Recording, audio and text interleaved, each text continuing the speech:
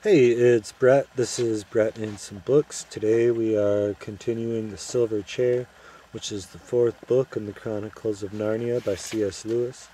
We're reading chapter 13, The Underland Without the Queen. All felt that they had earned what Scrub called a breather. The witch had locked the door and told the Earthmen not to disturb her, so there was no danger of interruption for the present. Their first business, of course, was Puddleglum's burnt foot. After a couple of clean shirts from the prince's bedroom, torn into strips and well greased on the inside with butter and salad oil off the supper table, made a fairly good dressing. When this had been applied, they all sat down and had a little refreshment, and discussed plans for escaping from the underworld.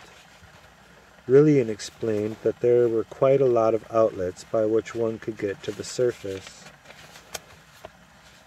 He had been taken out through most of them at one time or another, but he had never gone out alone, only with the witch, and he had always reached those outlets by going in a ship across the sunless sea. What the Earthmen would say if he went down to the harbor without the witch and with 3 strangers and simply ordered a ship, no one could guess, but most likely they would ask awkward questions. On the other hand, the new outlet, the one for the invasion of the overworld, was on this side of the sea and only a few miles away. The prince knew that it was nearly finished. Only a few feet of earth divided the diggings from the outer air. It was even possible that it had now been quite finished. Perhaps the witch had come back to tell him this, and to start the attack. Even if it was not, they could probably dig themselves out by that route in a few hours, if they could only get there without being stopped, and if only they found the diggings unguarded. But those were the difficulties. "If you ask me," said Puddleglum, when Scrub interrupted. "I say," he asked, "what is that noise?" "I've been wondering that for some time," said Jill. They had all, in fact, been hearing the noise, but it had begun and increased so gradually that they did not know when they had first noticed it. For a time it had been only a vague disquiet like gentle winds or traffic from far away. Then it swelled to a murmur like the sea.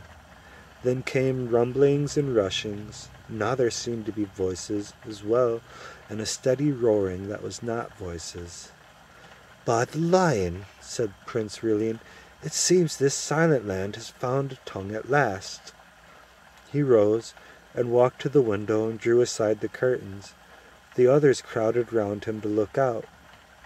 The very first thing they noticed was a great red glow. Its reflection made a red patch on the roof of the underworld thousands of feet above them, so that they could see a rocky ceiling which had perhaps been hidden in darkness ever since the world was made. The glow itself came from the far side of the city, so that many buildings, grim and great, stood up blackly against it. But it also cast its light down many streets that ran from it toward the castle, and in those streets something very strange was going on. The closely packed, silent crowds of Earthmen had vanished. Instead, there were figures darting about by ones or twos or threes. They behaved like people who did not want to be seen, lurking in shadow behind buttresses or in doorways, and then moving quickly across the door into the fresh places of hiding. But the strangest thing of all, to anyone who knew gnomes, was the noise. Shouts and cries came from all directions, but from the harbor there came a low, rumbling roar, which grew steadily louder, and was already shaking the whole city. "What's happened to the Earthmen?" said Scrub. "Is it them shouting?" "'Tis hardly possible," said the prince. "I never heard one of the rascals so much as speak with a loud voice in all the weary years of my bondage. Some new devilry, I don't doubt." "And that is what the red light is over there?" asked Jill. "Is something on fire?" "If you ask me," said Puddleglum, I should say that that was the central fires of the earth breaking out to make a new volcano. We'll be in the middle of it, I shouldn't wonder." "Look at that ship," said Scrub. "Why is it coming on so quickly? No one's rowing it." "Look, look," said the prince. "The ship is already far this side of the harbor. It is in the street. Look!" And all the ships are driving the city. All the ships are driving into the city. By my head, the sea's rising. The flood is upon us. Aslan be praised, this castle stands on high ground, but the water comes on grimly fast. "Oh, what can be happening?" cried Jill. "Fire and water and all those people dodging about the streets?" "I'll tell you what it is," said Puddleglum. "That witch has laid a train of magic spells so that whenever she was killed, at that same moment her whole kingdom would fall to pieces. She's the sort that wouldn't much mind dying herself if she knew that the chap who killed her was going to be burned or buried or drowned 5 minutes later." "Hast hit it, friend Wiggle," said the prince.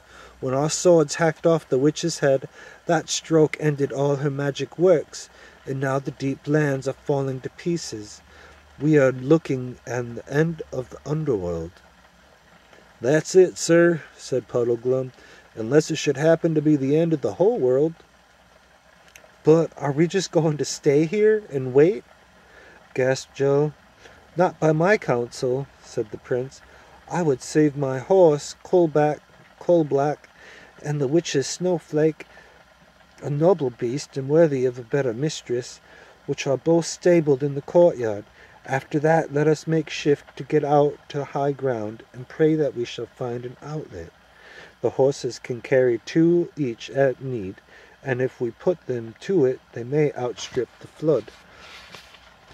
"Will your highness not put on armor?" asked Puddleglum. "I don't like the look of those." And he pointed down to the street. Everyone looked down. Dozens of creatures, and now that they were close, they obviously were Earthmen, were coming up from the direction of the harbor. But they were not moving like an aimless crowd. They behaved like modern soldiers in an attack, making rushes and taking cover, anxious not to be seen from the castle windows. "I dare not see the inside of that armor again," said the prince. "I rode in it as in a movable dungeon, and it stinks of magic and slavery.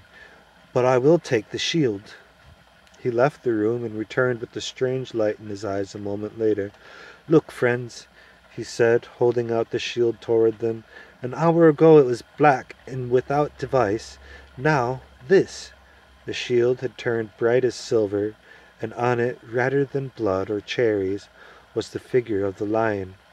"Doubtless," said the prince, "this signifies that Aslan will be our good lord, whether he means us to live or die, and all's one for that. Now, by my counsel, we shall all kneel and kiss his likeness, and then we shall shake hands with one another as true friends that may shortly be parted. And then let us descend into the city and take the adventure that is sent us." And they all did as the prince had said. But when Scrub shook hands with Jill, he said, "So long, Jill. Sorry I've been in a funk and so ratty.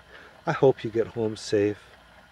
And Jill said, "So long, Eustace, and I'm sorry I've been such a pig." And this was the first time they had ever used Christian names, because one didn't do it at school.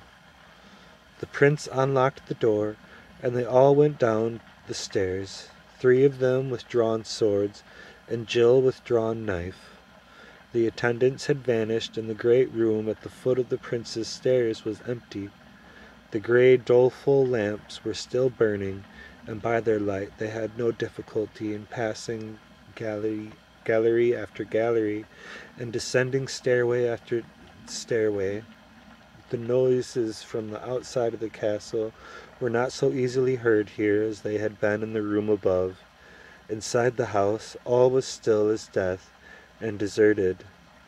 It was as they turned a corner into the great hall on the ground floor that they met their first Earthman, a fat, whitish creature with a very pig-like face, who was gobbling up all the remains of food on the table. It squealed, the squeal was also very like a pig's, and darted under a bench, whisking its long tail out of Puddleglum's reach just in the nick of time. Then it rushed away through the far door too quickly to be followed. From the hall they came out into the courtyard. Jill, who went to a riding school in the holidays, had just noticed the smell of a stable, a very nice, honest, homely smell it is to meet in a place like Underland, when Eustace said, "Great Scott, look at that!" A magnificent rocket had risen from somewhere beyond the castle walls and broken into green stars. "Fireworks?" said Jill in a puzzled voice. "Yes," said Eustace, "but you can't imagine those earth people letting them off for fun. It must be a signal." "It means no good to us, I'll be bound," said Puddleglum. "Friends," said the prince, "when once a man is launched on such an adventure as this, he must bid farewell to hopes and fears. Otherwise death or deliverance will both come too late to save his honor and his reason. Oh, my beauties!" He was opening the stable door. "Hey, cousins, steady, Coal-Black. Softly now, Snowflake, you are not forgotten." The horses were both frightened by the strange lights and the noises. Jill, who had been so cowardly about going through a black hole between one cave and another, went in without fear between the stamping and snorting beasts, and she and the prince had them saddled and bridled in a few minutes. Very fine they looked as they came out into the courtyard, tossing their heads. Jill mounted Snowflake, and Puddleglum got up behind her. Eustace got up behind the prince on Coal-Black. Then, with a great echo of hoofs, they rode out of the main gateway into the street. "Not much danger of being burnt, that's the bright side of it," observed Puddleglum, pointing to their right. There, hardly 100 yards away, lapping at the walls of the houses, was water. "Courage!" said the prince. "The road there goes down steeply. The water has climbed only half up the greatest hill in the city. It might come so near as the first half hour, and come no nearer than in the next 2. My fear is of more than that." He pointed with his sword to a great tall earthman with boar's tusks, followed by 6 others of assorted shapes and sizes, who had just dashed out of a side street and stepped into the shadow of the houses where no one could see them. The prince led them, aiming always in the direction of the glowing red light, but a little to the left of it. His plan was to get round the fire, if it was a fire, onto high ground, in hopes that they might find their way into the new diggings. Unlike the other 3, he seemed to be almost enjoying himself. He whistled as he rode, and sang snatches of an old song about Corin Thunderfist of Archenland. The truth is, he was so glad at being free from his long enchantment that all dangers seemed a game in comparison, but the rest found it an eerie journey. And here is an illustration of what's going on. Behind them was the sound of clashing and entangled ships, and the rumble of collapsing buildings. Overhead was the great patch of lurid light on the roof of the underworld. Ahead was the mysterious glow, which did not seem to grow any bigger.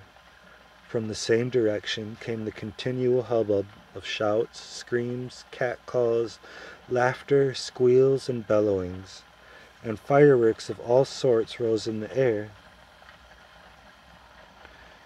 No one could guess what they meant. Nearer to them, the city was partly lit up by the red glow, and partly by the very different light of the dreary gnome lamps.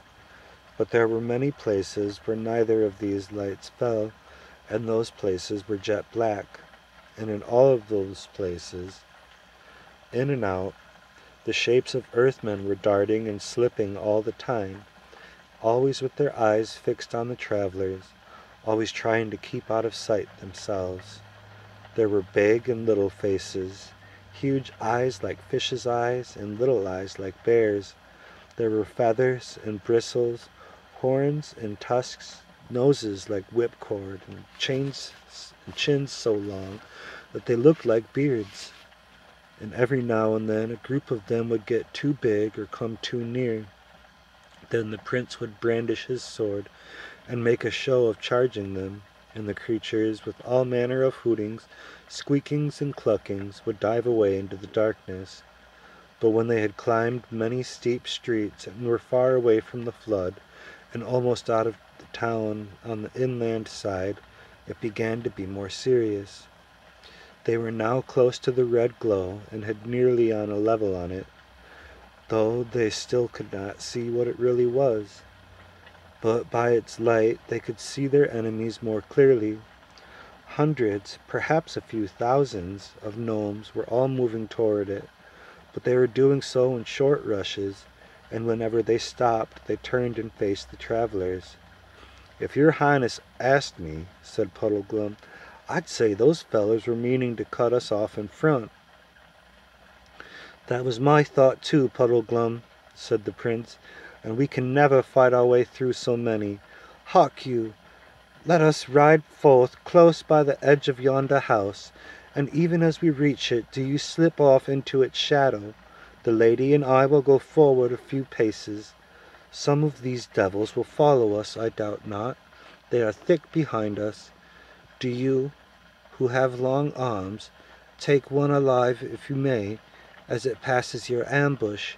We may get a true tale of it, or learn what is quarrel against us." "But there's the others. But won't the others all come rushing at us to rescue the one we catch?" said Jill, in a voice not so steady as she tried to make it. "Then, madam," said the prince, "you shall see us die fighting around you, and you must commend yourself to the lion. Now, good Puddleglum." The Marshwiggle slipped off into the shadow as quickly as a cat. The others, for a sickening minute or so, went forward at a walk. Then suddenly, from behind them there broke out a series of blood-curdling screams, mixed with the familiar voice of Puddleglum, saying, "Now then, don't cry out before you're hurt, or you will be hurt, see? Anyone would think of that as a pig being killed." "That was good hunting!" exclaimed the prince, immediately turning coal-black and coming back to the corner of the house. "Eustace," he said, "of your courtesy take coal-black's head." Then he dismounted, and all three gazed in silence, while Puddleglum pulled his catch out into the light. It was a most miserable little gnome, only about 3 feet long. It had a sort of ridge, like a cock's comb, only hard, on the top of its head, little pink eyes, and a mouth and chin so large and round that its face looked like that of a pygmy hippopotamus. If they had not been in such a tight place, they would have burst into laughter at the sight of it. "Now, Earthman," said the prince, standing over it and holding his sword point very near the prisoner's neck, "speak up like honest gnome, and you shall be free. Play the knave with us, and you will be a dead Earthman. Good Puddleglum, how can it speak while you hold its mouth tight shut?" "No, and it can't bite either," said Puddleglum. "If I had the silly soft hands you humans have, saving your Highness's reverence, I'd have been all over blood by now. Yet even a Marshwiggle gets tired of being chewed." "Sirrah," said the prince to the gnome, "one bite and you die. Let its mouth open, Puddleglum." "Ooh-ee-ee," squealed the Earthman. Let me go, it isn't me, I didn't do it." "Didn't do what?" "Whatever your honors say I did do," answered the creature. "Tell me your name," said the prince, "and what you Earthmen are all about today." "Oh, please, your honors, please, kind gentlemen," whimpered the gnome. "Promise you will not tell the Queen's Grace anything I say." "The Queen's Grace, as you call her," the prince said sternly, "is dead. I killed her myself." "What?" cried the gnome, opening its ridiculous mouth wider in astonishment. "Dead! The witch dead? And by your honor's hand?" It gave a huge sigh of relief and added, "Why, then your honor is a friend." The prince withdrew his sword an inch or so. Puddleglum let the creature sit up. It looked round on the four travelers with its twinkling red eyes, and chuckled once or twice, and began. That is the end of chapter 13.